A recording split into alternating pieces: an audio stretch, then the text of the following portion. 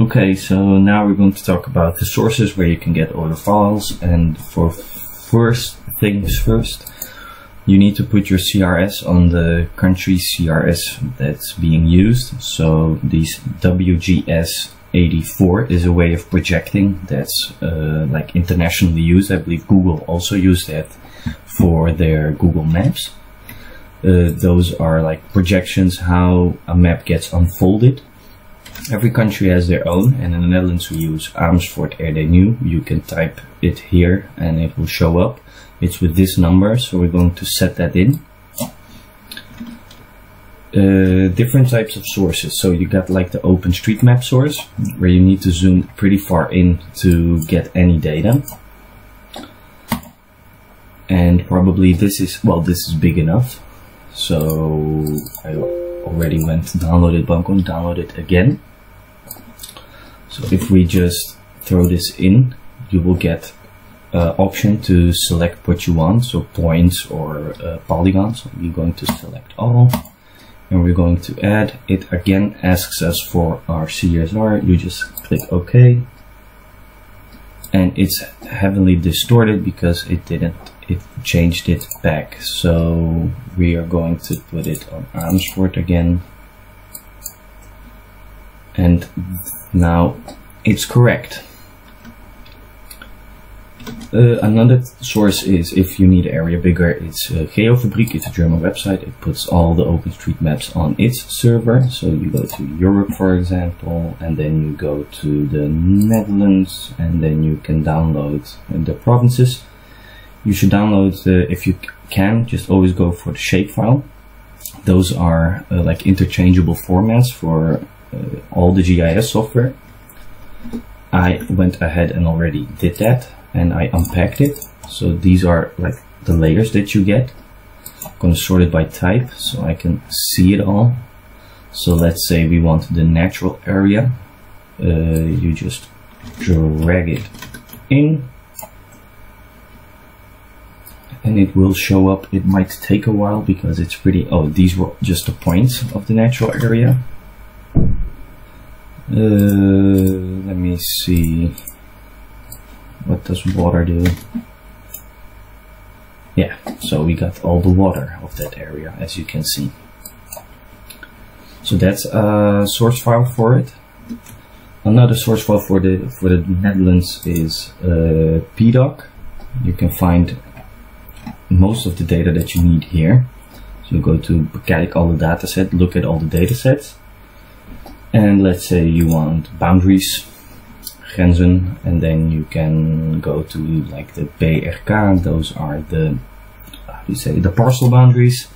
Look at the details, and you just need to click like a lot to get there. You can get like services that you can load in. I will show you that later. You can download, and you can make your own selection here of what you want to download. Make a download, and you can also drag it in. Another website is data.overheid.nl. You can also get a lot of data here. Let's say you're looking for a typical city. What do they have? Reports about the culture, the aerial pictures. You can put this all into the GIS software, and the same goes for the PDoc website. You can type in that you also want Nijmegen, and this website is rather slow, so it might not find it that quickly. Another thing is when you go to plugins, manage and install plugins, you can search for the PDoc plugin. It is this one, but you can also install the other ones. When you install it, you will get a button here where you could, for example, put in the aerial photo of, let's say, this is actual, this is right now. So we put that one in, and you get the aerial picture. This is these types that are standing here. This is a WMTS. You got a WTS also. These are all raster files, and a WFS, for example, those are vector data. Please note that it downloads it for the whole of the Netherlands. So if you're going to download a WFS, zoom in to the area that you need to be, like really close, like perhaps this. And okay, so it's not all updated correctly anymore. So some of those might not work.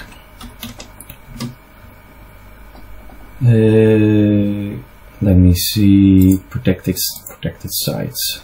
Does this one work? I believe it's busy. Oh, these are like the sheets of paper for the height map, for example. So zoom in, then load WFS server, and it will all be correct.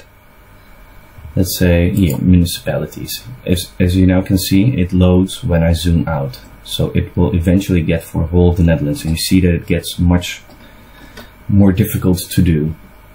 Another source is, let me quickly check, is meta search. Those are this. You go to services. I think you need to do add a default service. And now I have to click yes to all, but you probably won't need to do that. Okay, let me go through them.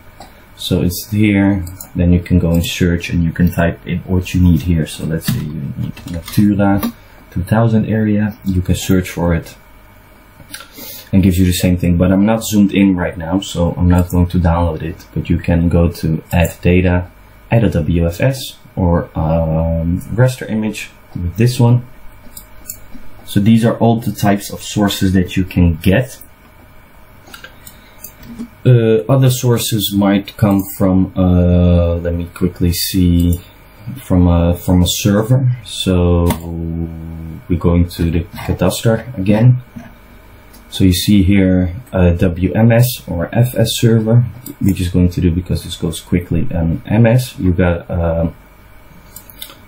URL over here, which is a connection to their server where it is. So you copy that, and you can see here WMS, WMTS. You can make a new connection, call it BRK, because those are the parcels. You paste it and you press OK. So for now, because it's going to be pretty, I'm going to go to an area which doesn't have that many parcels, so it loads quicker. Let me quickly check. So you got the, and let's say you want an image of all the buildings, or this. I'm not sure what I'm doing, but we will figure it out together. It doesn't load. I don't know why. For the heck of it, this is how that works. Maybe we need another server. That might be the case.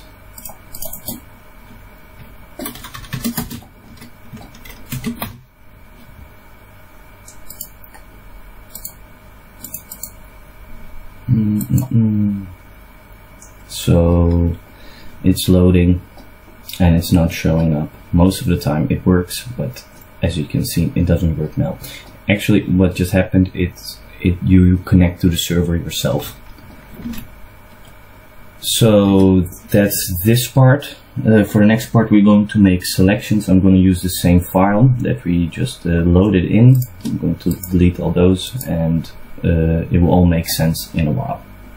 See you in the next tutorial.